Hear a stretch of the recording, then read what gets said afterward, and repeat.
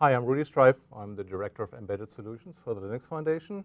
And today I'll give you a little sneak peek into our LF405 training class on building embedded Linux systems with the Yocto Project. The Yocto Project is a very cool tool set actually that allows you to build Linux distributions from scratch for your hardware.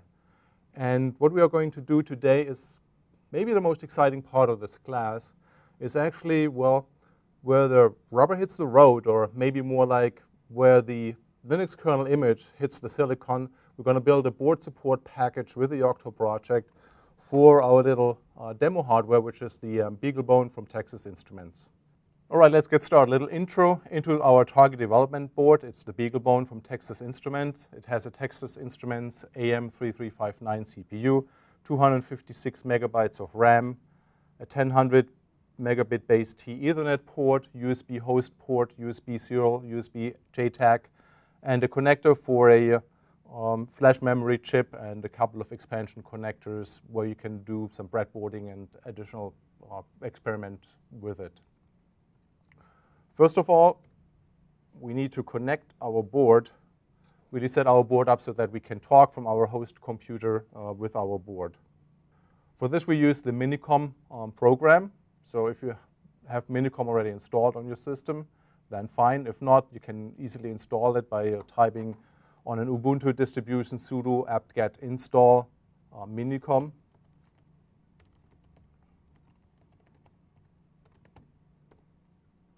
And then it will install Minicom on your system. After that, you want to plug in your BeagleBone board into your system via the USB cable that is provided.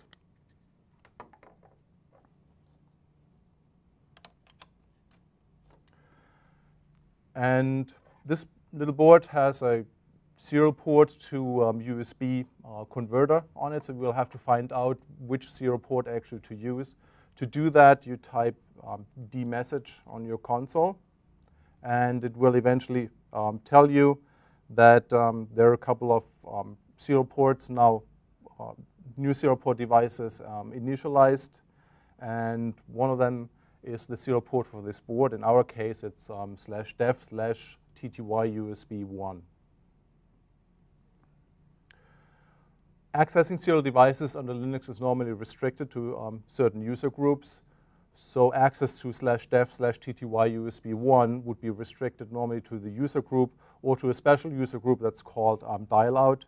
So you have two options actually what you can do to get access to the serial port. So either you change the permissions on that serial port simply by typing sudo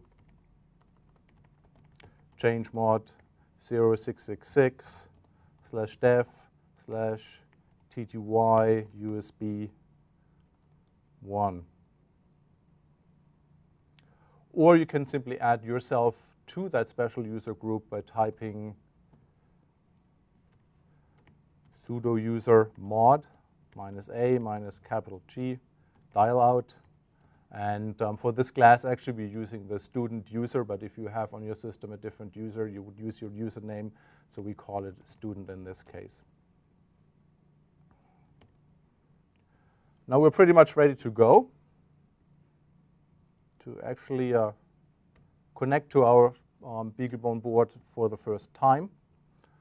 So first we need to launch a Minicom in setup mode so that we can actually set the right communication parameters. We do this with sudo minicom -s, means goes into setup mode. You will have to enter your super user password or root password. You get a little menu there, and you scroll down there to serial port setup. Set your serial device.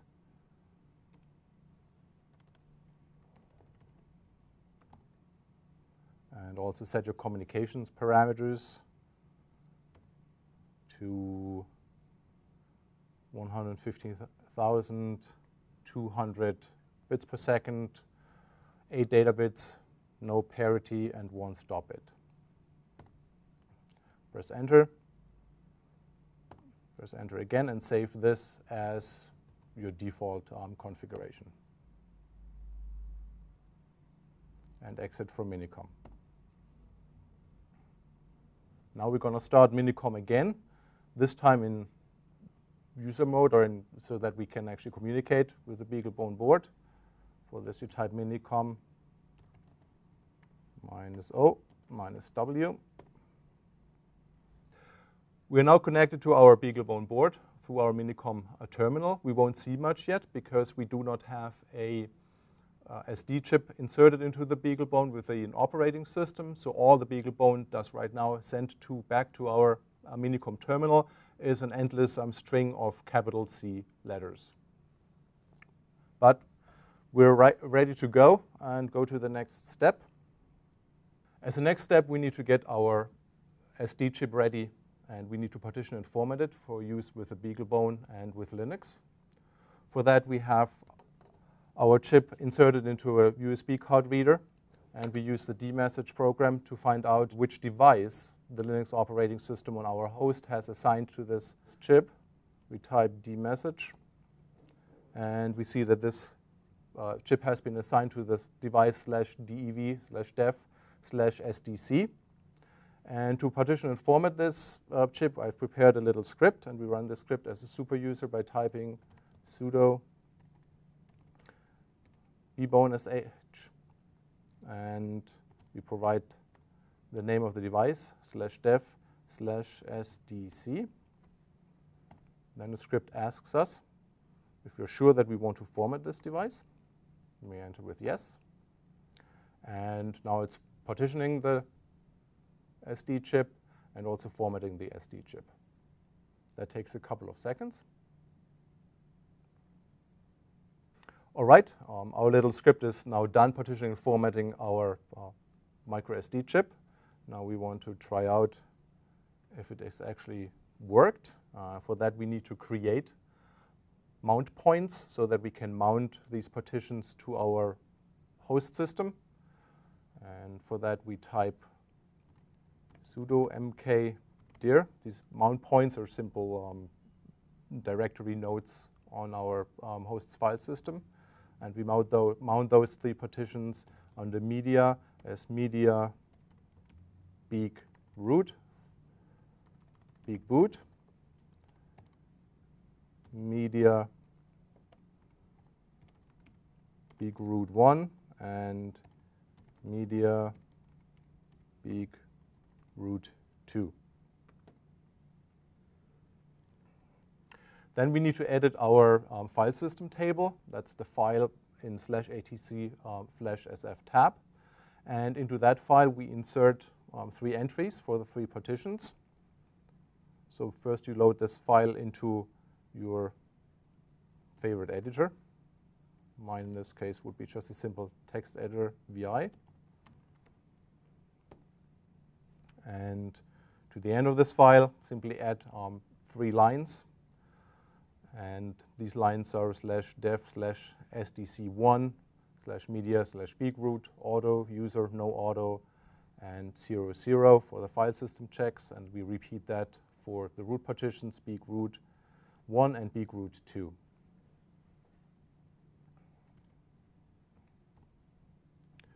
And in the final step, we actually see if our file systems mount. So we simply type mount media beag boot, and now our host system picks the mount point and the mount parameters up from our file system table and mounts it to the host system. So everything seems to be working. So we're ready for the next step. So now let's look first into the theory of Yocto Project board support packages. So we go a little bit through, explain the concepts of Yocto BSPs. We explore Yocto BSP, so several methods for building a BSP, and the Yocto BSP script that makes it actually easy for you to create a BSP. And then we actually are building a BSP for the BeagleBone board. In general, a BSP is a collection of information that defines how software platform actually supports a hardware platform, a particular hardware platform, such as a device or a family of devices that have similar characteristics. And in the BSP, you will typically find documentation, hardware features, configuration data, software patches for source code, and binary files. Yocto Project BSPs do not include a build system or any tools, and that makes them different maybe from other board support packages, because all the tooling is really provided by the Yocto Project itself.